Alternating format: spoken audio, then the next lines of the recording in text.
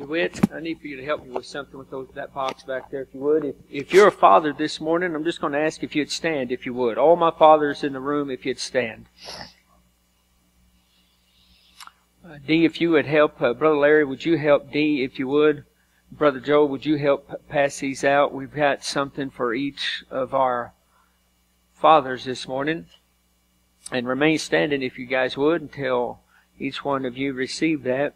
Just a token of our appreciation for you standing for the Lord Jesus and standing for the church of God. All of our fathers this morning. All right, guys, you are moving right along.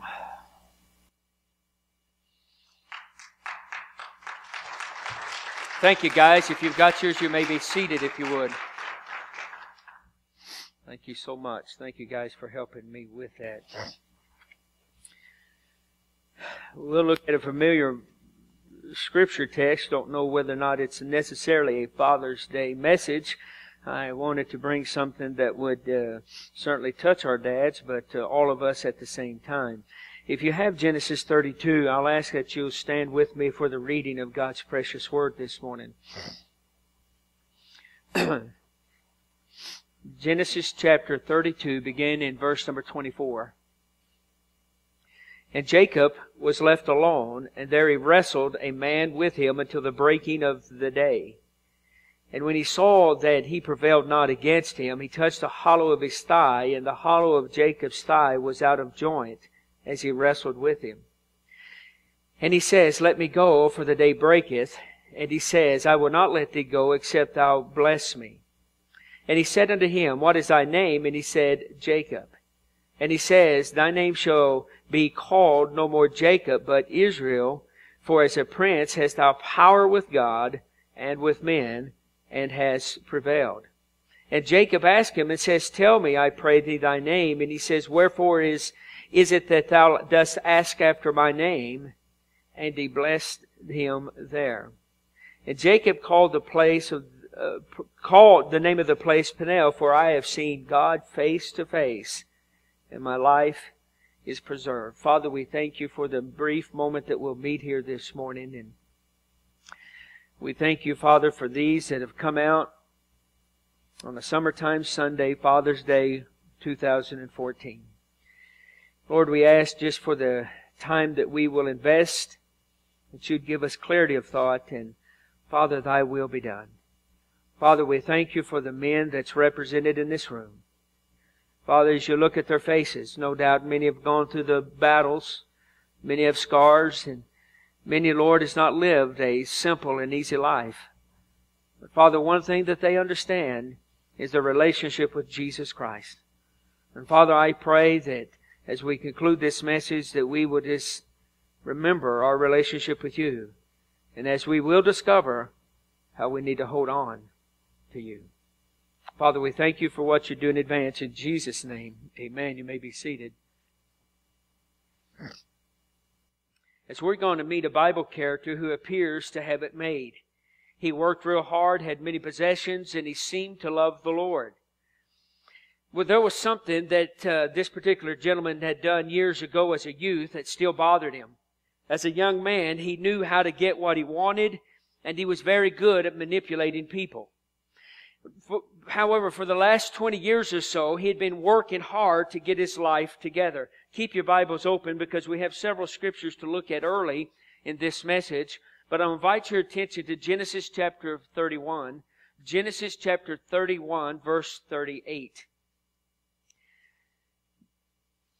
The Bible says, This 20 years have I been with thee, thy ewes and thy she-goats, and have not cast their young, and thy rams and thy flock have I not eaten. Look at verse number 39. That which was torn of beast I brought none unto thee. I bear the loss of it of my hand. Didst thou require it, whether stolen by day or stolen by night? Thus I was. In the day and in the drought consumed me, in the frost by night, and my sleep departed from my eyes. Look at verse 41. Thus have I been 20 years in thy house. I served thee 14 years for thy 2 daughters, 6 years for thy cattle, and thou hast changed my wages, the Bible says, 10 times. Now, of course, you know that we're speaking about a man by the name of Jacob.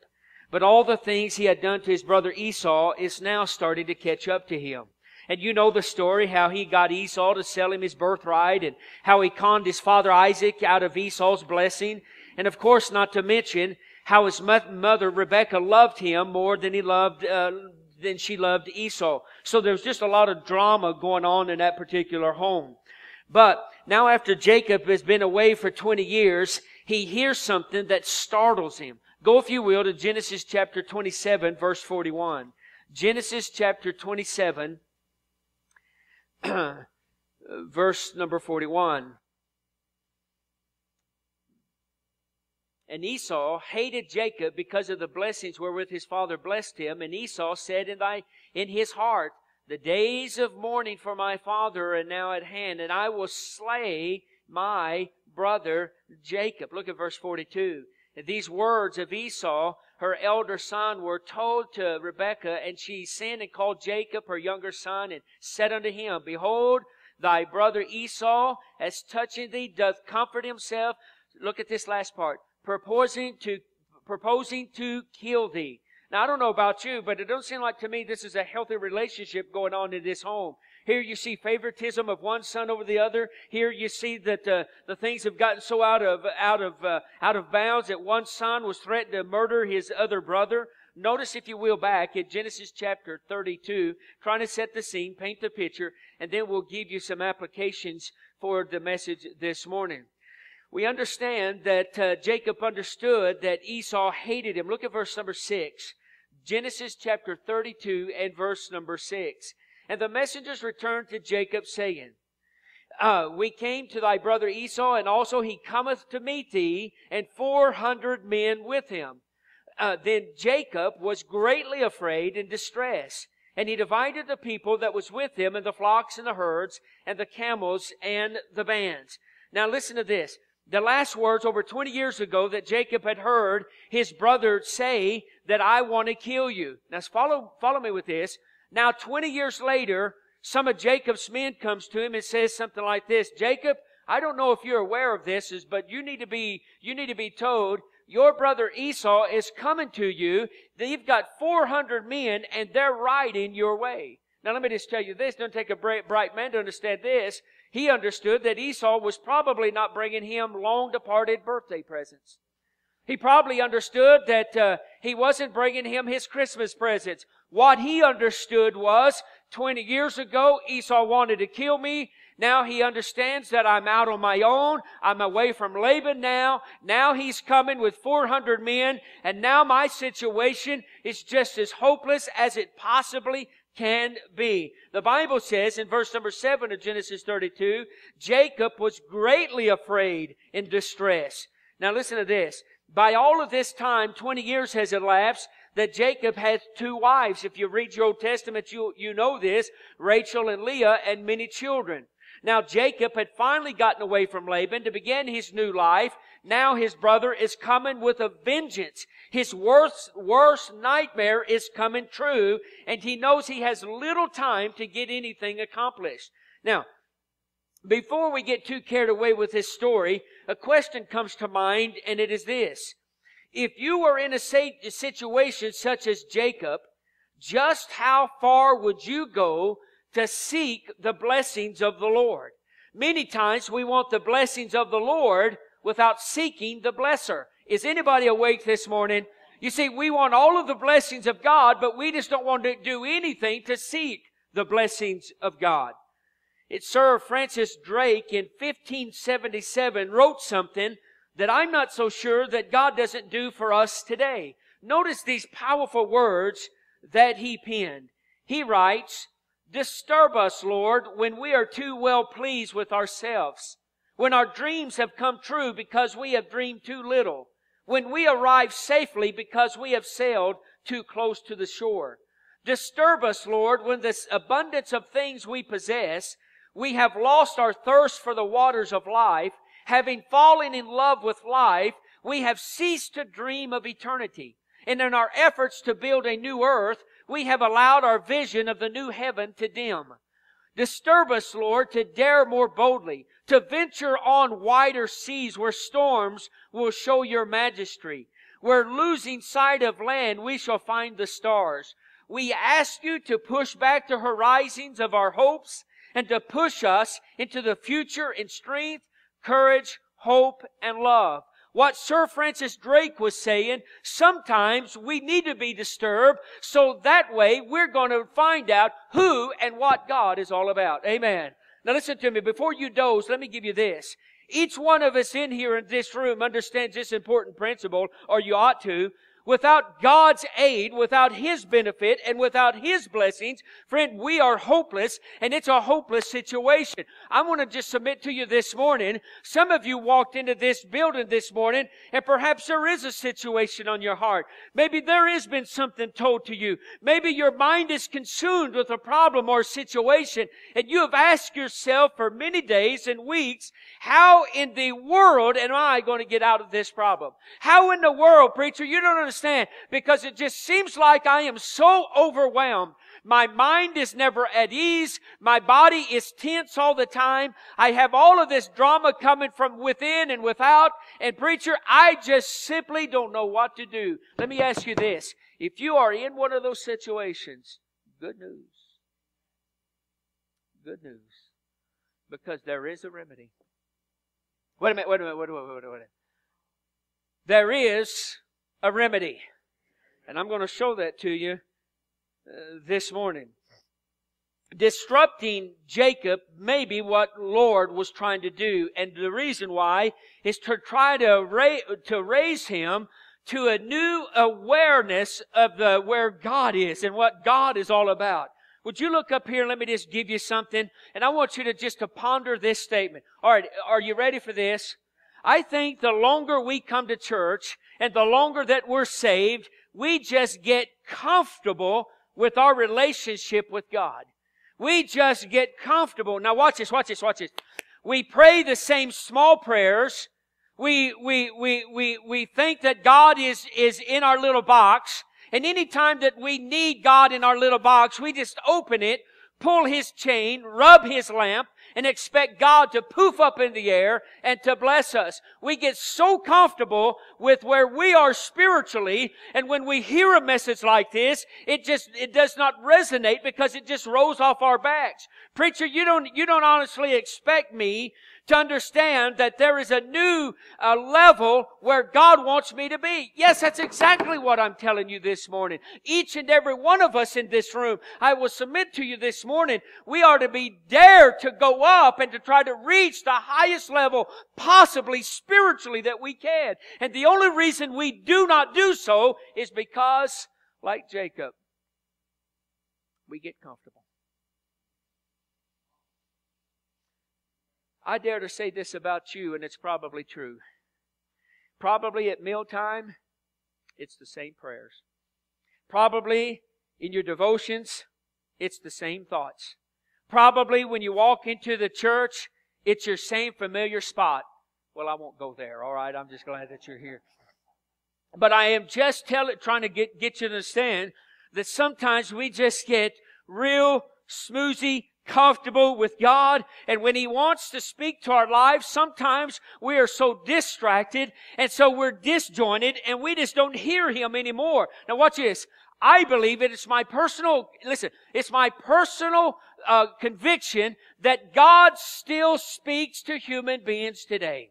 And God still speaks and desires for you and I, listen, to do and accomplish more than we ever thought possible. I believe there is an awareness of God that we've not even got to yet. And friend, I want to tell you, and this is where Jacob is. And God is trying to tell Jacob something. And look, you are in a situation. Your brother Esau is coming with 400 men. And as far as you're concerned, you think that Esau is coming to kill you and everything that you have. Jacob, what are you going to do about it? All my life, growing up in church, I've heard saints of God say this statement. And maybe you've said it. Preacher, the Lord does never put any more on us than we can bear. That's a fallacy. I don't know who dreamed that up, but that's a fallacy. What do you mean the Lord don't put any more on you than what you can bear? Sure He does. And you know the reason He does? So you know who He is. Friend, listen, if you don't have more on you than you can bear, you would never call out to God. You would never want His provision. You would never pray of a morning. You would never pray over a sick relative. You would never want to do what God wants you to do. Yes, He puts more on you than you can bear. Why? Because He wants to demonstrate to you what a great Savior He is. I don't know who ever thought about that. I've heard people tell me that all my life, and I've started examining it. And I'm thinking, that just doesn't make sense. Because if everything was just peachy and cream to me all the time, listen, why would I need God? Why would I need church? Why would I need a relationship with Him? Is anybody following this morning? Friend, listen to me. We have these little cliches we've heard all of our life, and when we're exposed with them, you'll say, well, preacher, I don't know about that. Yeah, you need to understand about this, because there are pressure-packed situations that you and I go through every single week. Friend, I want to tell you, that's the reason why He is so wonderful. That's the reason why He meets your needs. That's the reason why He died on the cross. And that's the reason why you're here this morning. Because you have a need, and you want to know how you can get in touch with God. Friend, listen to me. I think that this morning, when we'll discover some thoughts, maybe it's going to help you as it has helped me. When it comes to spiritual things, do you and I demonstrate the same zeal or passion we do for physical things? What if you were burdened down so much that you didn't know what to do? What if there was something so heavy coming your way? Let me just give you this. What if 400 men were coming your way? Wait a minute. I don't think you're getting this. It might not be 400 men. It might be that doctor's phone call that you've dreaded to hear.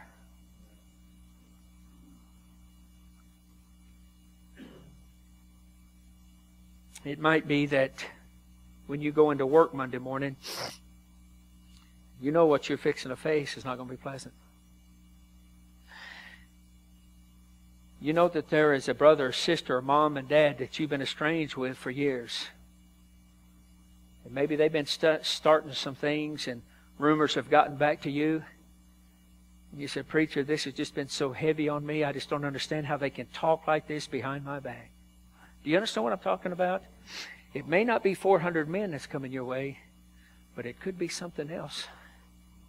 And the reason why that something else may be coming your way is simply because of this.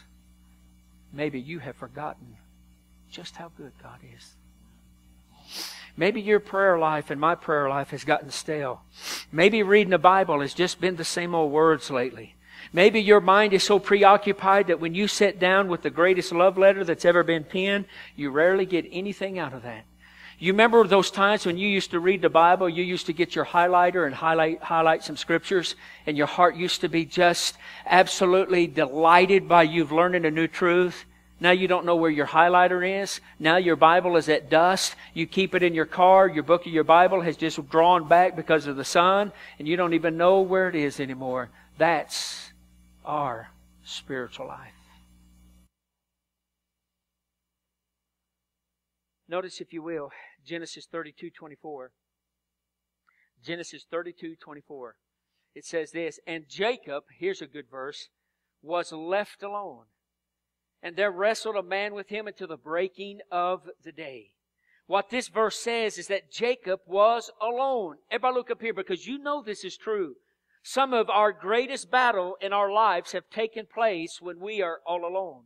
Someone said this, you are the real you in private.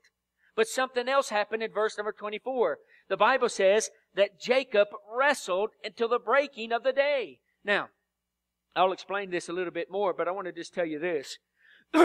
If you're wrestling a man to the breaking of the day, that takes great endurance.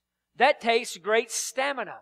That takes great strength. Here's what the lesson for you and I is this morning. Watch. Here's what it's talking about. Beloved, if you and I ever want to get our prayers answered, if you and I ever want to get our spiritual lives in tune with God, it's not the weak, it's not the faulty. It's not those that get out of the church and those that fall away on the sidelines. It's those who constantly, in spite of all difficulties, will continue to do what they know that is right to do. Somebody say amen.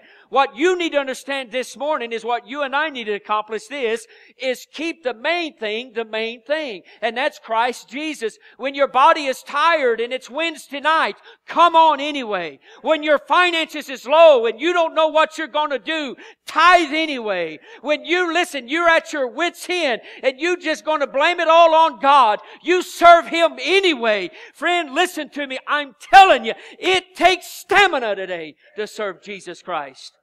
For those that are weak and those on the sidelines, and for those that just want to falter and faint, beloved, you're never going to experience the goodness of God and His sweetness that He gives to us that love Him, that call Him Father, that call Him Abba. Here's what I've noticed about you and I. Many here have a lot of enthusiasm at the beginning of projects and programs. But to accomplish something worthwhile simply means this. Watch, don't fade on this. If I have a lot of enthusiasm at the start of my project, friend, can I ask you this? Do you have that much enthusiasm at the end of your project? Let me give you a case in point. Several years ago, we had a vision and a dream about building this worship facility. And it took us probably in 10 years of planning and 10 years of praying and 10 years of sweating. Friend, listen to me. We got real excited at times. And at times the project would move and then it would stop. And then it would move a little bit and then it would stop for months and it seemed like years. And it just seems like, are we ever going to accomplish anything, Lord? What we understood was this, that God was moving us along in His time. God was moving us along when He knew that it was best. But here's what we understood. Even though I didn't understand Him, even though I didn't understand His program at the time, I did know this. I needed as much enthusiasm and endurance at the beginning as I did at the end. Same thing with you. How many of you are just real gun-ho when something good or something begins in your life? And then the months and the years come on. And you kind of just seems to slide under the table, spiritually speaking. You find a hard time of picking up the Word of God. You find it hard to keep your train of thought. Why? Because you are mesmerized by the world. Friend, I want to tell you this. Jacob was in a dilemma, and he needed a Savior to come and rescue him. The last 20 years has seemed like a picnic compared to his present situation. Notice, if you will, Genesis 32:29. Genesis 32:29. I'm skipping some stuff to get you out of here. Genesis 32:29. And Jacob asked him and says, "Tell me, I pray thee, thy name." And he says, "Wherefore is it that thou dost ask after my name?" And he blessed him there. This verse seems to indicate that Jacob knew who this man he was. He was wrestling. The person Jacob wrestled with was an angel of God. And if you'll look this up, you love your Bible, put in a margin of your Bible, this is called a theophany. Oh, preacher, I didn't know you knew a word like that. Yeah, every now and then I get something like this. It's a theophany. And what that means, it's an Old Testament appearance of Jesus Christ. Who was Jacob got a hold of that night? Wait a minute. Whoa. Who did Jacob get a hold of that night? It was Jesus. He had a wrestling match with the Lord. Well, preacher, that don't make sense. Hang on with me. I'll give you some sense out of this. Because this is what I needed this week. And here in just a few minutes, this is what you're going to need as well. Jacob was not fighting against God, but fighting to gain a blessing from God. In Genesis 32:25, it says, "And when he saw that he prevailed not against him, he touched the hollow of his thigh, and the hollow of Jacob's thigh was out of joint as he wrestled with him." Now, friend, can I tell you this? It's bad enough to wrestle when you've got good arms and good legs, right? Now, because he wrestled with the Lord, Jacob now had a handicap. But here's what Jacob understood. Now watch this. I'm not going to stop until God blesses me. Wait a minute. Watch. I'm not going to give up in spite of my handicap, in spite of my difficulties, in spite of me not wanting to go on, in spite of my body saying it hurts. I'm not going to quit until God gives me the victory. Did anybody hear that this morning? Until God gives me the victory. Wow. How many of us, after a prayer or two, we faint and don't continue to go on? Don't continue to pursue God. Don't continue to do what God wants us to do. In Genesis 32:26, He says, "Let me go, for the day breaketh." And He says, "I will not let thee go except thou bless me." Friend, I don't know about you, but here's what you and I have to understand. We can't let go of Jesus Christ until we are sure that we get the victory. Can somebody say amen? I'm talking about hold on, brothers and sisters. Hold on when the situation is tight. Hold on when you don't know what to do. Don't fall away. Don't get discouraged. And don't say it's no use. Friend, listen to me. When disaster strikes, when the phone rings with that news, when you don't understand, I'm telling you, hold on until you get a breakthrough. Anybody hearing that this morning? Men, this is for you. Typically, all over the land of the United States of America today, there are more women engaged in church worship than men. Preacher, you're saying you don't want women at church? No. But here is what I'm saying. We need to get men engaged in a relationship with Jesus Christ. We need to get men to get the strength of the church and the backbone of the church and to get back to where we were years ago and to understand and let you men understand this. You that are trying to do it on your own. You that are trying to answer your questions and your prayers on your own. You that think you've got it figured out by now. You're 20 or 30 or 40 years old and you believe by this time in your life that it's all okay. Somehow you have got to believe and somebody has told you, well, it doesn't matter what you believe. You just do what you've got to do, and somehow it'll all work out. Beloved, we've got a culture of men that believe that today. We've got a culture of men that just simply are going by the seat of their pants. They have no spiritual backbone. They have nothing to guide their lives. In Genesis 32, verse number 11, it says, "Deliver me, I pray thee, from the hand of my brother, from the hand of Esau, for I fear him, lest he come and smite me and my mother with the children." And listen, I'm done with this. I'm done. The lesson that he learned... Come here, Brother Robert. Let me use you for a minute. You're close. Here at this church, we are fortunate because we have a friendly, outgoing church. And here's what many of you have figured out by now. When you come into Calvary Baptist Church, you're going to get your hand shook or somebody's going to hug your neck. It's just because we appreciate you and love you. But Jacob took that to a new level. Jacob had God in front of him. 400 men coming. And God. What am I going to do? Well, I think what I'm going to do is I'm going to hold on until God tells me it's enough.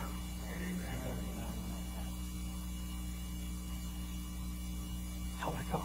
Thank you, Robert. Don't let go. Don't let go. Summertime, it's so easy to just let go. You're hot, you're bothered, you're cranky, and that's on your good days.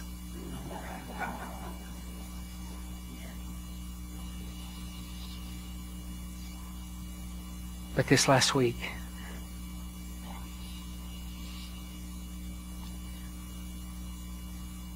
I did not know how much I was going to need this message. I had no way of knowing. I studied it and prepared.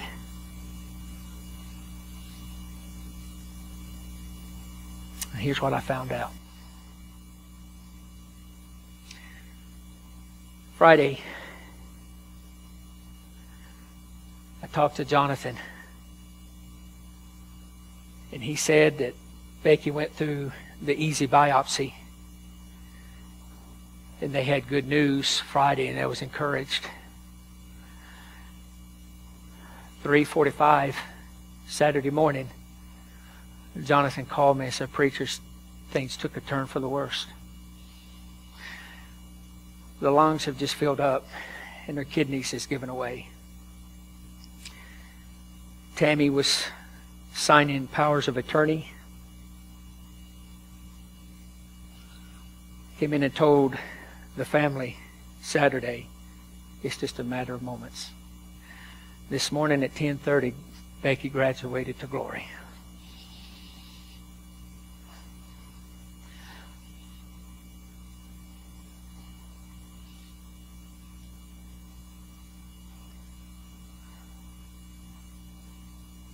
It's been hard this weekend, to say the least.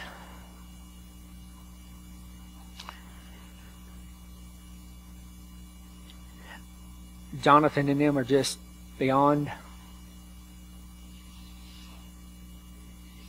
description of what to say or do.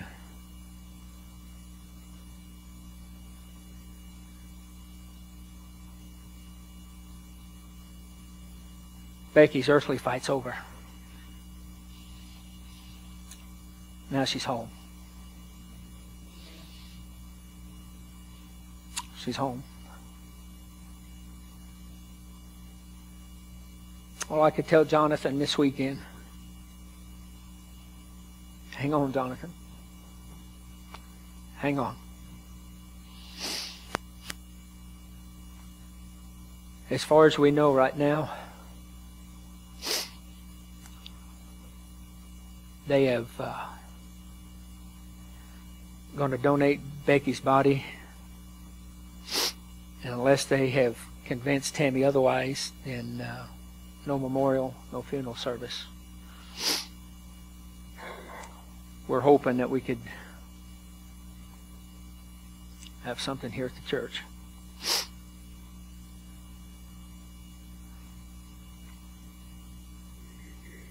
Jacob understood a principle that I'm trying to teach us. It don't make sense. It don't make sense.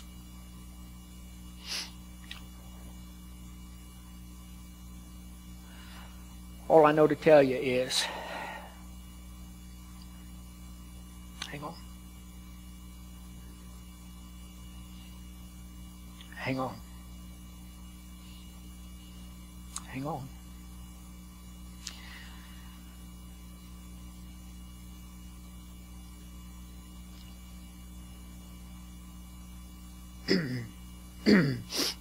Tammy and the family request our prayers, and they're going to need for you and I to be sensitive toward the urgent need.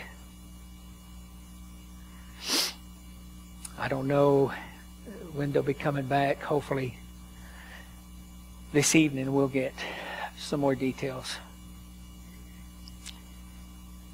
But this we're sure of. God answered our prayers, not what we wanted.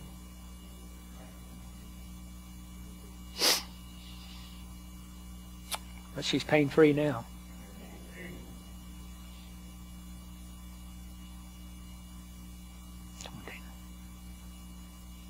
Father, we thank you for the time we've invested.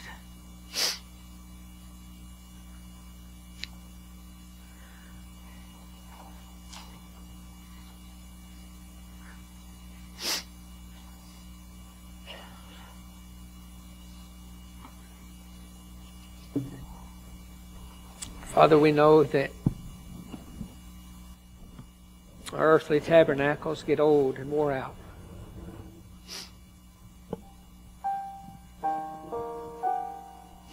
Father, the journey that our Becky has been on has been long and hard.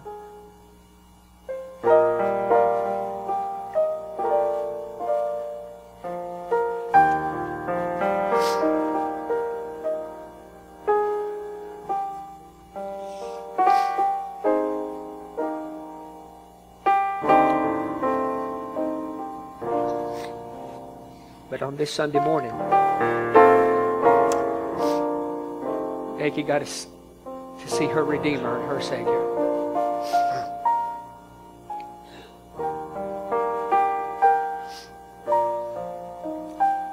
Father, and I pray in the next hours that you'd help this family.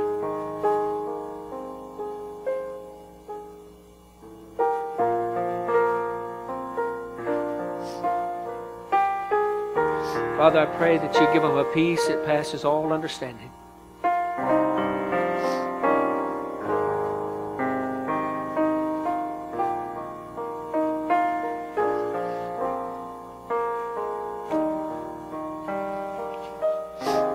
going to invite you, if you would, those that are able, those that can,